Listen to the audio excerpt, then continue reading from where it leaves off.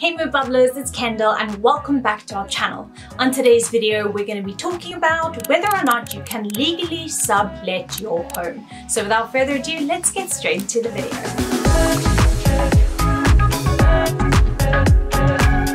Renters letting out the place that they live in is not uncommon. However, if this hasn't been clarified with the landlord, you can often find yourself in some pretty sticky waters. So in this video, we're going to break down what exactly subletting is, the legalities surrounding it, and what the role of the landlord has in the process. What is subletting? Subletting is when an existing renter rents out all or part of their home to someone else. By doing this, you become the subletter by taking on the role of the landlord. However, you are still the primary renter on the tenancy agreement. The new person renting the entire home, or perhaps just a room on the property, then becomes the sub-renter after they move in. Think of the scenario as a three-tier system. So you have the landlord, you have yourself, and then you have the new renter. Once you sublet, you become the mean and the landlord to the sub-renter.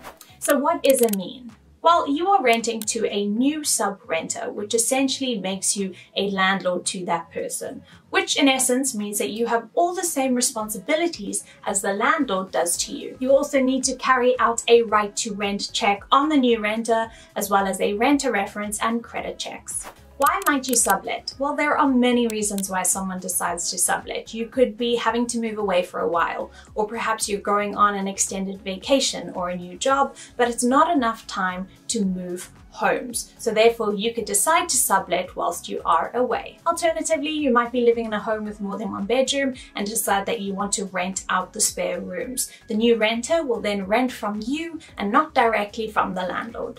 Can you legally sublet? Well, by now you might have realized that yes, you can legally sublet. The only thing is that you have to have your landlord's permission. If you decide to sublet without the permission of the landlord, well then you're going to find yourself in some serious hot water and could be dealing with some legal issues. It's no good getting a verbal agreement. You will indeed need an agreement in writing with the landlord clearly stating that they are happy for you to sublet the property. The only way that you can sublet without the landlord's permission is if there is a clause in the tenancy agreement. However, most landlords don't include a clause on subletting unless it explicitly says that you cannot do it.